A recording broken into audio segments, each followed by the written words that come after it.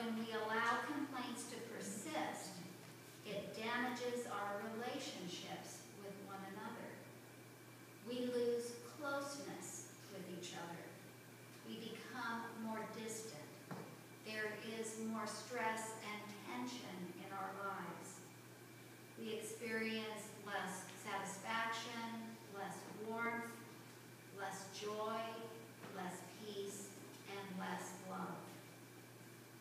Now, the complaints are real, and the issues are often very much justified, but we do need to address them, and we need to address them openly and honestly and forthrightly.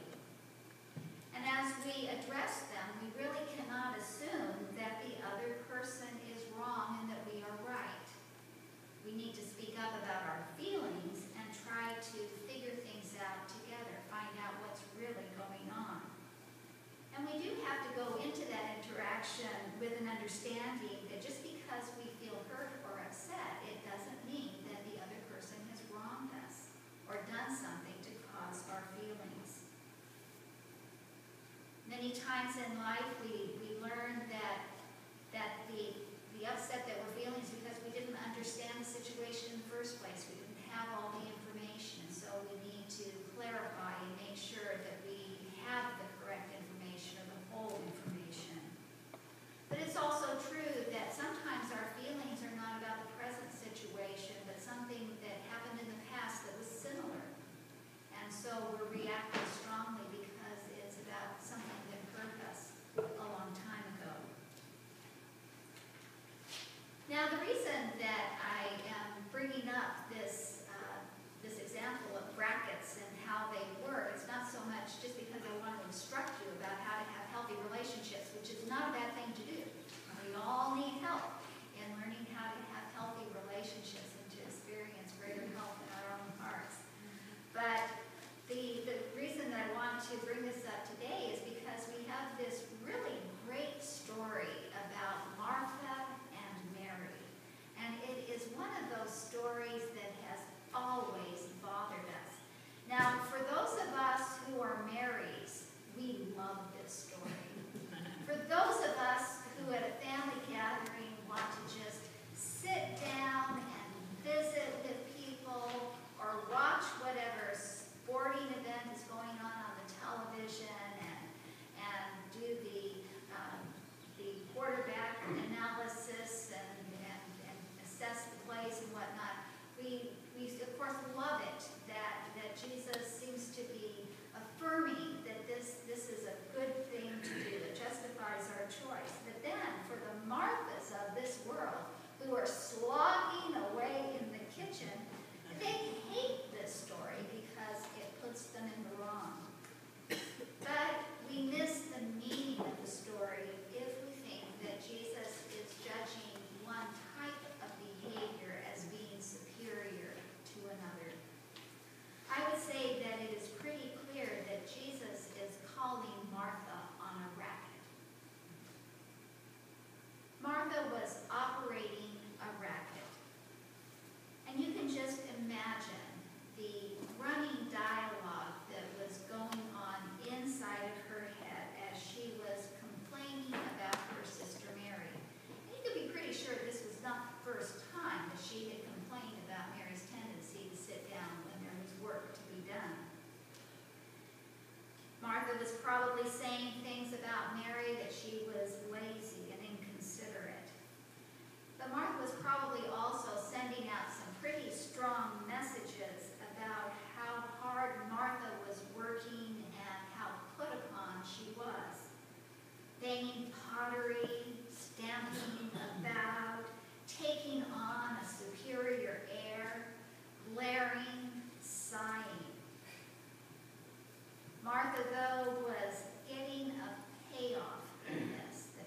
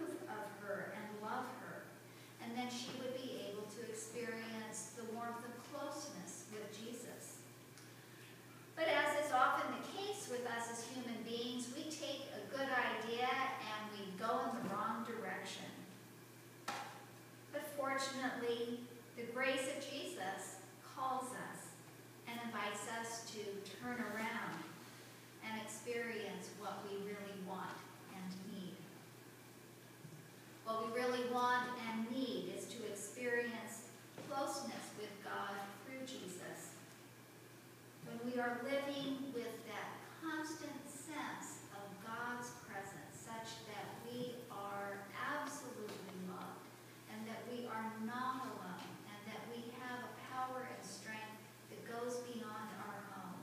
When we experience that kind of connection with God, we just feel right.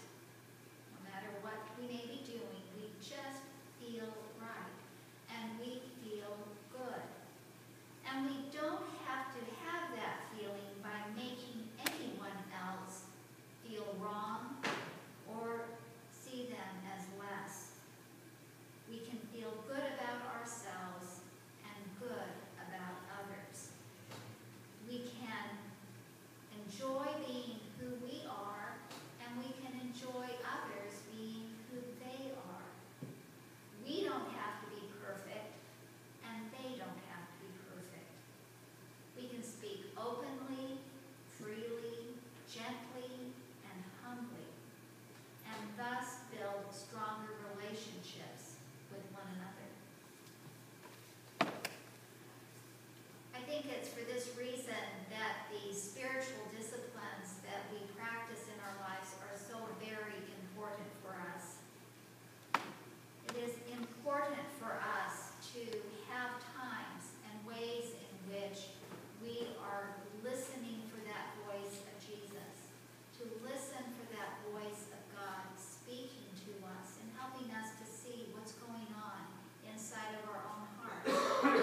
And so the spiritual disciplines become an intentional way for us to listen and to seek that kind of guidance from God. One of the spiritual disciplines, one of the basic spiritual disciplines, is the reading of Scripture. And so as we take time to read passages of Scripture, they don't have to be long passages, just little short pieces that we can then take and reflect on the meaning of those passages for our daily lives and what we are experiencing. This becomes a moment, a time for us to hear God's voice and to be guided by God's Spirit. Another spiritual discipline is prayer. It is an essential spiritual discipline.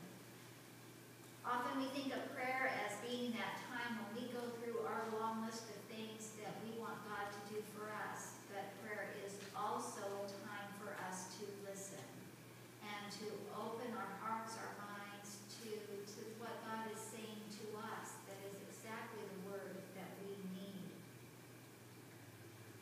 Another spiritual discipline that is crucial for us is conferencing with other people of faith. As we share with each other what's going on in our lives, what we are struggling with, we offer so much to one another in encouragement and also on occasion challenge.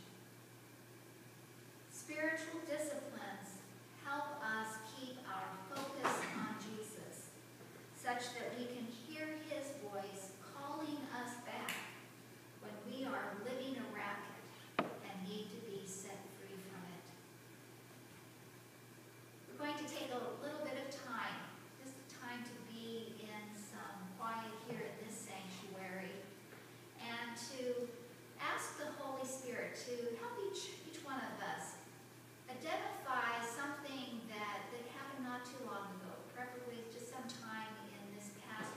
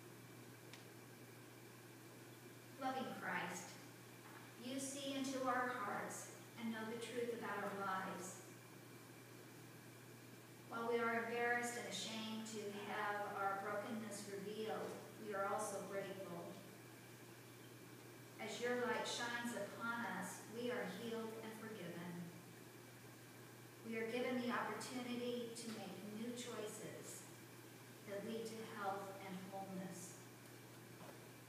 Thank you for your love.